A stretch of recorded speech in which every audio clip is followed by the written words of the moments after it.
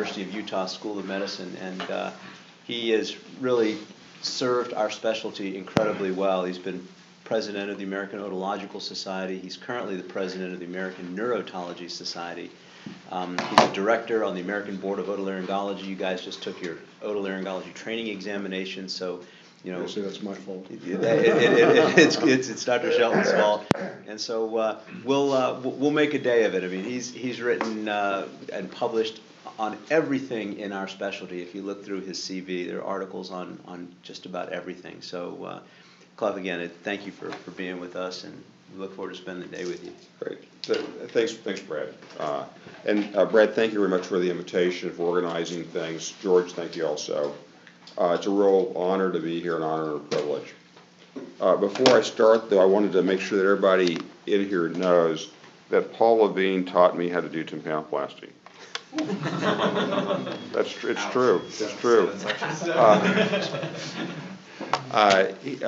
Paul, when I was a junior resident at Stanford, Paul was a junior faculty member. Paul had just completed his head and neck fellowship at Stanford, and he staffed the county hospital on Mondays. And as you know, Paul's a good sport, and he would cover anything that we posted. And we had a lot of chronic ear disease, and so there was a lot of type 1 tympanoplasties. And as you also know, Paul is very consistent and predictable. And so it was always a post-auricular incision, a medial graft, and a rubber band drain every time. But he taught me the techniques of microsurgery. He's an excellent teacher, as you know, as well. It was really a great experience. But I do remind him of that every once in a while. He'll remind you of that as well. Yes, that's right.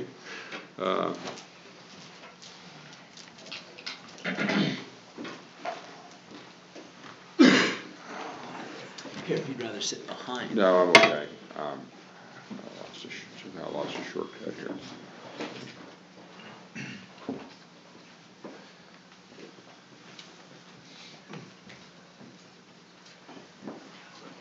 So I think, as you guys know, chronic ear disease is the bread and butter of what we do. Everything from, simple tympanoplasty, laryngoplasty, to complicated canal wall down, reconstruction of the tegmen, reconstruction of the ossicular chain.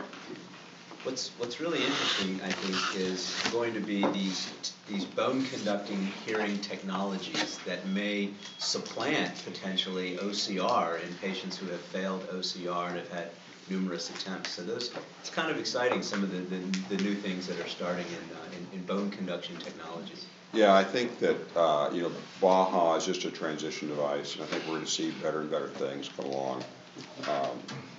And I think you're right. I think we'll change what we can do as long as we get the cost down.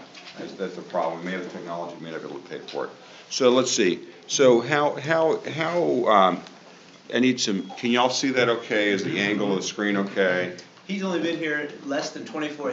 Can y'all see that okay? Did you hear that? I'm from Dallas. I still have a little bit of that left. So anyway, I wanted to focus on ossicular chain reconstruction. I think it's something that's important. It's important if you're going to do chronic ear surgery to be prepared to do ossicular chain reconstruction. It's the thing that people in practice have probably the most difficulty with as well. But I want to go through some techniques, some of my experiences, and hopefully give you some techniques that can help you get predictable results. And I'm sure you've heard a lot of this already from Brad and George, but a review is always good also. Let's see if it'll work.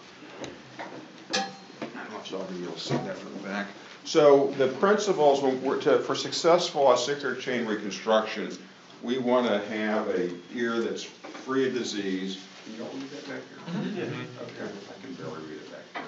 And so we also want to have a middle ear that's air containing. And that's important because not only is that an intact eardrum, but it's also a middle ear that's not full of mucosal disease and fibrosis and things like that. And that's where staging may come into play to do that. And then we need some type of connection between the eardrum and the inner ear to conduct the sound, and the key is to have a connection that's stable and secure over the long term. And it sounds like fairly basic things. And then for columella prostheses, I think it's important to use cartilage. Over my career, I've seen new materials come out, and classically they always say, oh, this is biocompatible, you don't need to have cartilage. And they say it with Plastipore even. Plastipore, lately titanium also came out with you need cartilage, and we find out that you do. And I think cartilage has some other advantages, and I'll talk about that in a minute. So the hard part about ossicular chain reconstruction is how tight to make your prosthesis. Because you want it tight enough to stay in place, but not so tight that it extrudes. So there's been some research that would predict that actually a loose, secure fit is the best best tightness. So not something that's overly tight, but enough, tight enough that it'll stay in place. And this is a study that this could be hard to see. Looking at frequency along the bottom and displacement, footplate displacement along this axis. The red is normal, and as you go down the line, things get worse. And the legend is yellow is loose, green is medium, and blue is tight. And you can see that if you make your connection too tight, you lose your low frequencies. In the very high frequencies, there's a little bit of gain from being tight, but it's very, very small. But you do lose your low frequencies if it's too tight there. And so using this data, we'd say that we want to have something that's less tension to give us better low frequencies. And usually in ossicular chain reconstruction, that's where we do have our problem as well. More tension might give you a little bit in the high frequencies, but it looks very, very small. So the principle then is the tension to hold it in place, but not so much that it extrudes. And our goal is to have a secure connection that's long-term, has long-term stability. And if you look at some of the literature, you want to look at your results that are at 2 years, 5 years, not the 6-month results as well. So as I mentioned over the years, there's been plenty of materials that have come up for use of ossicular chain reconstruction. I trained on homographed ossicles. And so in the early 80s, you could buy from a company a cadaver ossicle that had been carved into a strut that came in different sizes, that came in a bottle of formaldehyde. You took your measurement and decided how long you wanted it. Then you took a drill and adjusted the length, whatever you needed. And of course, that became a popular after AIDS came around. And we really have stopped using homographs so much. But autographs are still useful as well. Plastipore has been around since the 70s. Bioglass was very popular. At one point, you probably even never heard of bioglass. It was the new darling of the ossicular reconstruction material. And then the long-term results showed that it resorbed in the ear and didn't have stable results. Hydroxyapatite is become very popular, and the most recent is titanium. I'll talk a little about titanium too. So this just shows an incus interposition. So this is a right ear. This is the malleus, and then the body of the incus, and the incus has been taken out. A hole has been placed in the head of the incus, and it's sitting on the capitulum. Incus interposition is still a good technique. I use it very rarely because, for me, looking at the time it takes in the operating room for me to take a drill and craft an ossicle, it's a lot cheaper to take something out of a box and put it in there. The other ways you can use an incus, this shows some other illustrations showing the incus. This is the malleus, the incus bodies between the malleus and the stapes. Here's a incus going down to a foot plate under the malleus as well. If I'm going to use an incus, I'll usually use it like this. I'll carve a strut between the malleus and the stapes. And where I typically use this, it's not very often, is in a case where I need to reconstruct the ossicular chain, but I don't want to raise the eardrum. And so that would be if I'm doing a facial nerve decompression, like a middle fossa facial nerve decompression for trauma, and the incus has been dislocated, or if it's a facial nerve tumor where I've had to take the incus out to get the tumor out, and I want to reconstruct it. If I'm worried about a CSF leak, I don't want to raise the drum, and I can put an incus in through a facial recess and reconstruct the ossicular chain. And so you can see here you've got the strut going from the malleus to the stapes. And what's important here is that the drum has got to be stable, because when you put this reconstruction in, it tends to push the malleus forward. So it doesn't work so well if you're also grafting the drum. The drum's not stable, it'll push your malleus forward and you'll lose your tension. Also, the relationship between the malleus and the stapes is important. You want a malleus where it's more straight over the stapes. Rather, if you have a malleus that's too far forward, your force vector is not so good to the stapes, and it just won't be as efficient for sound transfer. If you need to go back, that incus strut is a bony union, isn't it? I mean, you can't disarticulate that. So if you've got cholesteatoma or something like that, there was one patient in particular that I remember. She had an incus interposition. She had not a great hearing result. I went in, and Bill Luxford even said, this is often a bony union there between the incus and the capitulum of the stapes. You can't get it off. I could not get that thing off. So, what did you end up doing? A Baja. No. at another date, another time. So anyway, so this is plastipore, columellar prostheses, plastipore, tops and pops. It's been around forever. We'll talk about that later. And this just shows a columellar prosthesis in place, where we've got the drum, the cartilage, the prosthesis under the footplate, and that's what we're talking about. I'm a big fan of cartilage, and the reason why I am is for a number of reasons. I think it's important to prevent extrusion. Even in the few times that I've used hydroxyapatite in the past, I always put cartilage in there as well. It gives you a broad connection with the eardrum. It gives stability to your ossicular prosthesis. With plastipore, the plastipore sticks to the cartilage pretty nicely. And then also in chronic ear disease with eustachian tube dysfunction, it helps support that posterior superior quadrant where you get retractions as well. Taking a cartilage graft really doesn't lead to any kind of cosmetic deformity. The only complaints I've had is I've had some people recently say they can't keep their earbuds in for their iPod as well if you take the tragus. In fact, I had one guy that had to go back and put a little bit of cartilage from his concha back into his tragus so he could do that. So let's go through just the steps of a ossicular chain reconstruction. You see how it looks from the back here.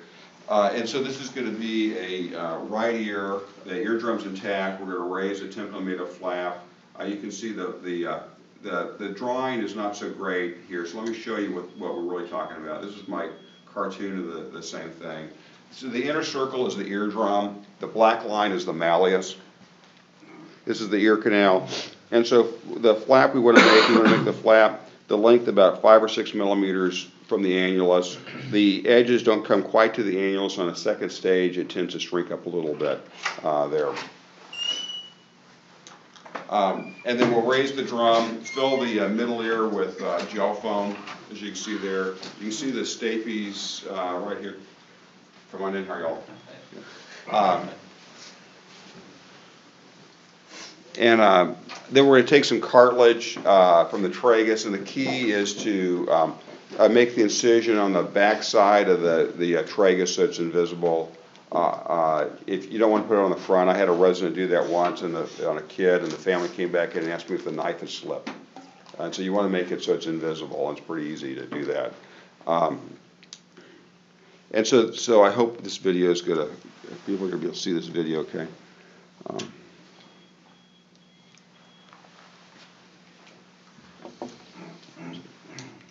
Oh, it was running, yeah.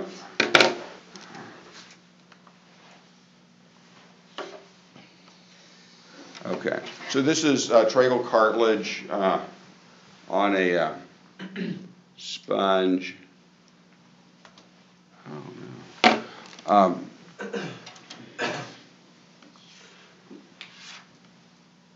Here we go. On a sponge so it won't slip around. There's on the perichondrium, there's a thick side and a thin side.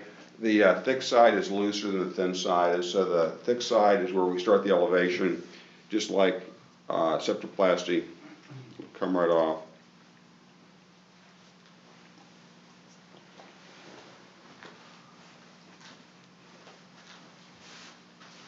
And then flip it over to the thin side, which is more adherent, and then it'll just pull right off.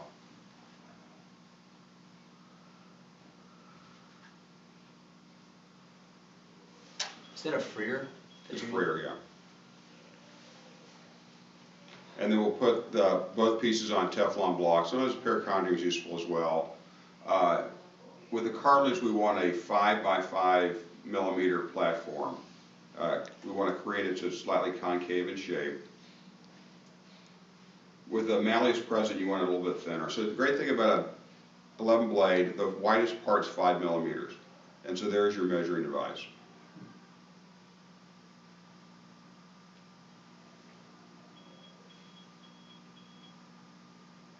So we'll just trim up the sides to make it a 5 millimeter square, then bevel the edges. If the malleus is present, generally 5 millimeters is going to be too wide in that dimension, and so usually you make it a little bit narrower in that dimension to have it fit.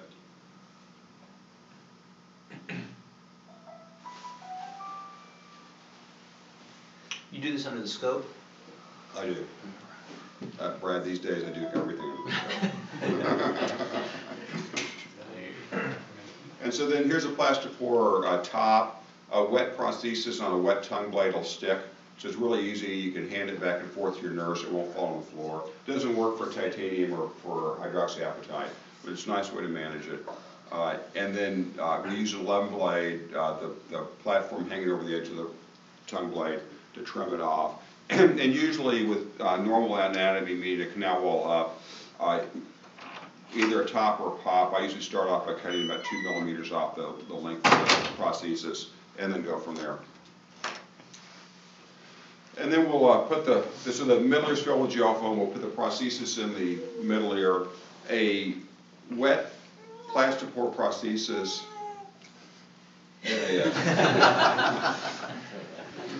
She likes that plastipore. Yeah.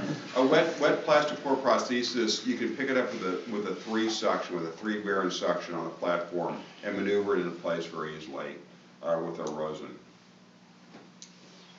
And then, so this is one of the most important slides I'm going to show you during this talk today, and that's to make your prosthesis length the proper length. It should just touch the undersurface of the eardrum, as you see on that side, on that insert. It's not going to show. There.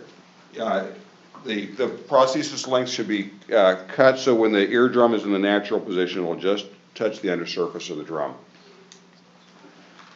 Then the next thing that we're going to do is we're going to slide in our cartilage. We'll pull the prosthesis back a little bit, slide the cartilage in between the eardrum and the prosthesis, which rights the prosthesis. You can see it right going in right there. And then the second way that we want to look, I didn't stop enough. The edge of the cartilage will fit just underneath the edge of the scutum. That's another way to tell that your prosthesis length is right. Then the third way to tell your prosthesis length is right is when you lay the eardrum back, it'll be tended slightly by your cartilage, as you can see depicted here. And so the secret of columellar reconstruction is the tension that you need to keep the assembly stable is provided by the thickness of your cartilage. The prosthesis itself just is barely touching the eardrum, and so what you add is the thickness of the cartilage to give you the tension to hold things stable. Okay, so let's see if this will run.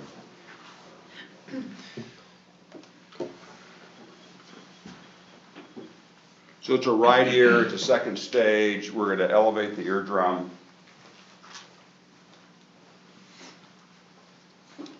put some gel foam in the middle ear. My nurse will bring in the gel foam, I'll grab it with my suction, put it in the middle ear, take my finger off the hole, and place the gel foam in the right position. You can see the stapes is there. In a pop, there's a hole down the center of it. We just usually mount it on the needle, put it down in there with the rosin. The wet prosthesis will kind of stick to rosin, so it's pretty easy to handle.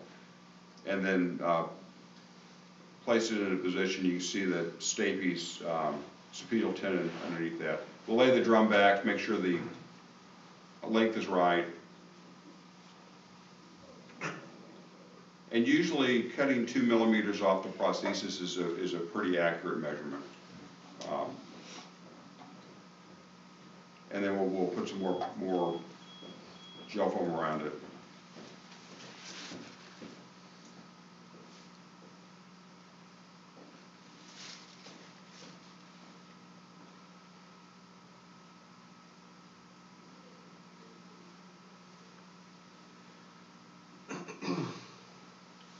We'll pull the prosthesis back slightly, and then we'll put it in our cartilage.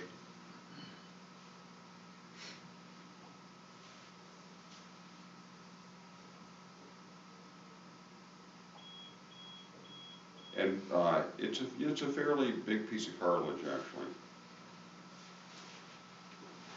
And the edge is tucked underneath the scutal edge there. Any tips on how to not knock your prosthesis over when you place that cartilage? Yeah, that can be difficult. And then just you can see the cartilage is tending the drum slightly. You know, George, I'll pull the prosthesis toward me, and then when I push the cartilage in between the drum, it'll actually will right the prosthesis many times. It doesn't always work, but that's one thing that can be helpful. Do you always remove the perichondrium? I always do. Yeah. And then do you ever try to thin the cartilage? Yes, sometimes. You can, with an 11 blade, you can slice it down and then thin it out, especially a thick piece, to make it thinner and more concave also. So this is from an old paper where we looked at a number of OCRs, and you can see on this axis is the percentage. We've got closure within 10, 20, or 30 dBs of the air-bone gap. The torps are in red, the porps are in yellow. Typically we'll use closure within 20 as success, and you can see that in this series we could get closure with porps better than torps, as you might imagine, more stable situation. And the closure with the porps was in the 70s, and with the torps was in the 60s. What was interesting is we also looked at our results by procedure. And again, the percentage along this axis, closure along this axis here, we've got patients that had a TIMP with canal wall down, a TIMP with canal wall up, and then just a tympanoplasty only. And you can see that the worst results were the canal wall downs. And typically, in this situation, canal wall downs are going to be revision cases with very severe disease. TIMPs, on the other hand, are going to be the cases that have less severe disease, and of course, so they did the best. Also, many say that with a canal wall down, you've got a narrower middle ear space, and that also leads to poorer hearing results, and that's certainly my experience as well. Jim Sheehy said that was not accurate. If you ever, was Jim still practicing when you were there? Yeah. But in my case, my poorest results are with canal wall downs. And then this is an interesting slide. It's kind of, I would say, dirty data, but it's long-term follow-up here. And follow-up, all cases, yellow is 24 months, blue is 42 months, white is 60 months. And if you look at the 20 dB closure, it's fairly stable. The problem is we had attrition in this follow-up group, and so the cases with a 5-year follow-up are a lot fewer than those that are in the 24-month follow-up. But so I don't think the results got better, but I think the results are actually pretty stable. And we just got through looking at our results at Utah that one of my junior faculty is going to present, and we have minimum of 2-year follow-up, average of 5-year follow-up, and we also see fairly very stable results as well. Extrusion of the prostheses is about 5%. It usually doesn't happen until almost 2 years, and so that's why the long-term follow-up is important. In most of the cases, it's not a biocompatibility problem, it's a eustachian tube problem. The drum gets sucked down around the prosthesis and extrudes. So hydroxyapatite is biocompatible. You can put it directly against the drum, and it tolerates it well. You can see the mucosa growing on this prosthesis as well. But this close-up shows the prosthesis against the drum. It appears to be tolerated it quite well. There's also other designs of hydroxyapatite prostheses. This is the Weir's prosthesis that utilizes the malleus and goes from the malleus to the footplate or the capitulum. We did a study looking at a slightly different prosthesis. It was made out of material from Ionis. It's like HA though, it's biocompatible. It's a solid prosthesis. You need to adjust it with a drill. And we compared a series with Plastipore. So on this, the percentage along this axis, we've got pops and tops. The yellow is Plastipore. The green is the Ionis. It is closure within 20 dB, and you can see the results are fairly equivalent there. So the newest darling of ossicular chain reconstruction material is titanium. Titanium is nice because it's lightweight, it's stiff, it has low mass.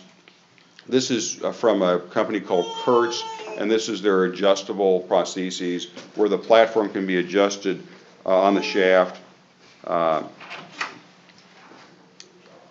top and a pop. And so I'm going to go through the adjustment, the sizing regimen on this. Do y'all use titanium? I haven't yet. I haven't. What brand do you use? Grace, which is probably easier than what I'm going to show you. This is one of the first manufacturers of titanium. But anyway, so it's a right ear. Put a little packing in there. We've got a sizer, a metal sizer that goes in to determine the length of the prosthesis. So it's pretty straightforward in that regard.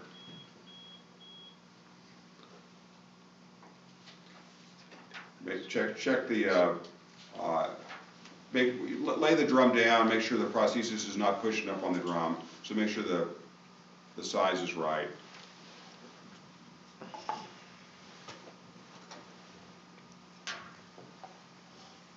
And then, so this is the prosthesis. It's a pop with the platform. You use a sizing jig, so you figure out what size you need. My nurse is going to put a little water on the jig to make the prosthesis kind of stick to it. We'll put the prosthesis in the proper jig. You can barely see that right here. And then the platform is put down in a little space, and then it's crimped. And that holds the platform in that position. And then the excess shaft is cut off with a 11 blade.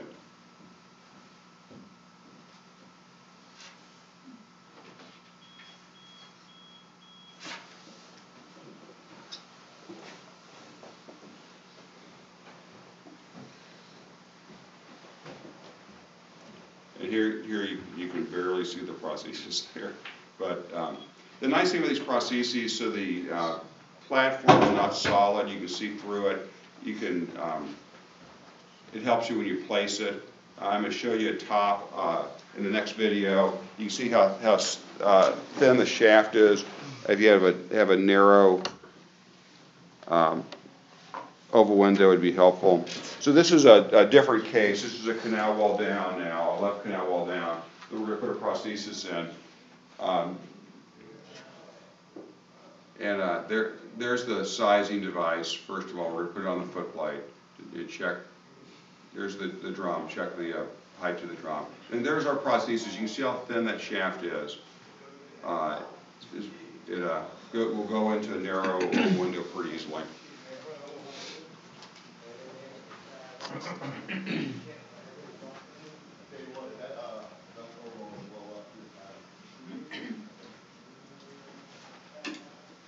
And looks like the right height. And so in this case, we'll put some cartilage over it, just like with the plastipore prosthesis I showed you earlier.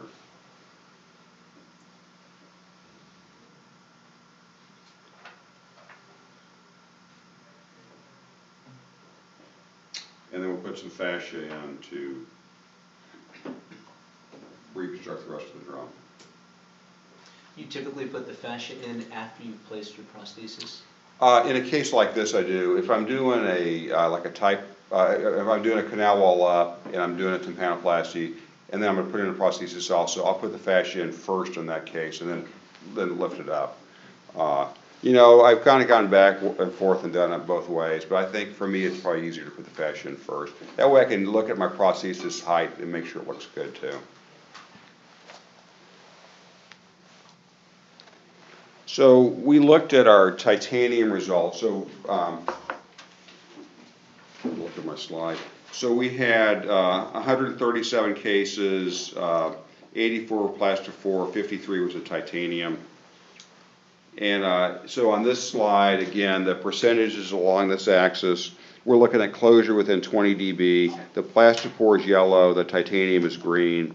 And you can see that the plastipore beat the titanium in both cases. It was significant for the tops, it was not significant for the pops there. And so I was disappointed by these results, quite frankly.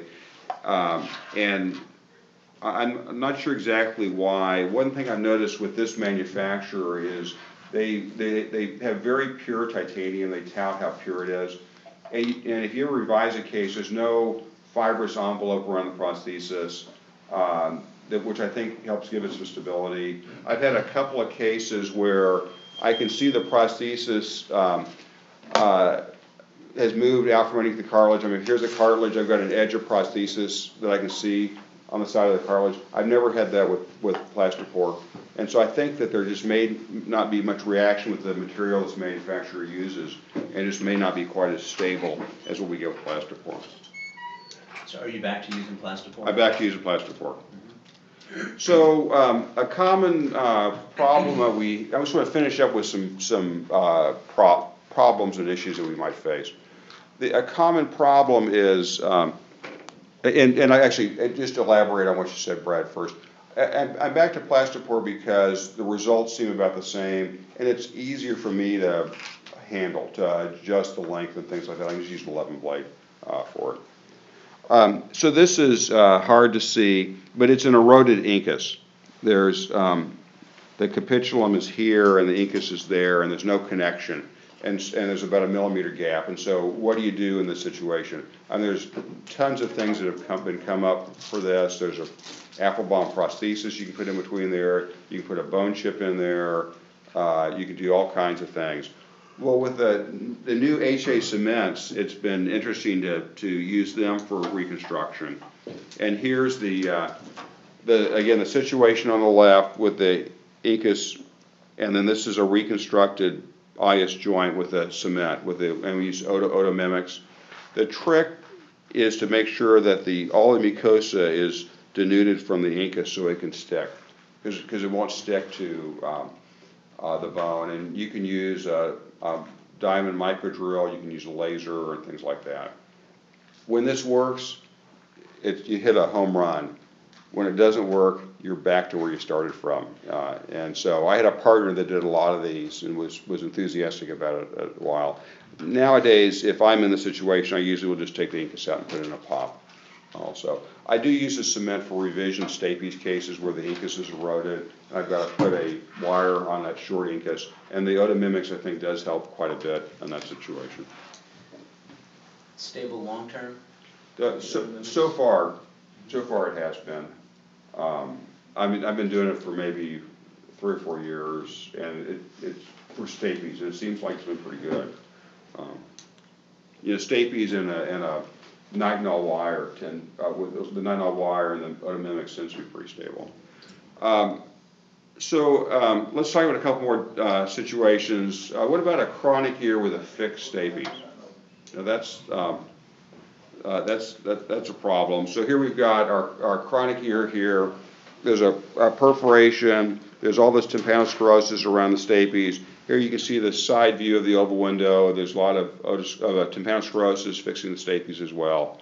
So first of all, with a perforated ear and a fixed stapes, we don't want to do a stapedectomy in that case. We want to make sure that we close the perforation and then come back at a second stage when the ear is sterile, and then do a stapedectomy if necessary. What you can do, though, is in a case like this, is if you know you're going to be, if I know I'm going to be dealing with it, I'll schedule the case with a laser. And I'll take the laser and remove the superstructure, char the tympanosclerosis, pick it away. And so sometimes you can get a mobile foot plate and not open up the oval window and be able to put a prosthesis in. I think that that's always worth trying. It's always a judgment call about how aggressive you are with that stapes with the perforation. And certainly the most conservative way to manage that is to close the perforation first and then come back to the stapes later. If you can't mobilize the stapes, then typically we'll do, at the second stage, we'll do just a stapedectomy. We'll do a full foot plate extraction, take a piece of perichondrium, use the thin side of the perichondrium with the cartilage side down, and cover the oval window, and then put a prosthesis on top of it, as you see here, between the drum. The two tricks for that is, one, determine your prosthesis length before you take the foot plate out, okay? Because you don't really have a good way to judge it otherwise. And then two, once you put your perichondrium over the oval window, it's really hard to tell what the margins are of the oval window and where the prosthesis is going to go. And so you'd like to take your microscope, kind of and fix it in one position, and use some adjacent landmarks to help you determine where your prosthesis is going to go as well. So you measure before you take out the foot plate, cut your prosthesis to the appropriate length, Yeah. then take out your foot plate. Exactly right. And once you have your foot plate out, you want to be able to rapidly get the oval window covered, and you want to have all your parts ready to go before you do that as well. As it turns out, when you do a full foot plate extraction, your prosthesis length becomes less important because the perilymph is going to seek the perichondrium that you put in there. And so you have a little bit more leeway. So the thing that gives me the most problem with my own cases when I revise them is scutal erosion and lateralization of the drum because of scutal erosion. So here you can see the situation. Here's a normal ear with perforation. This is my cartoon with the ear canal. The green is the eardrum. The red is the middle ear. The yellow arrow shows the middle ear height in that situation.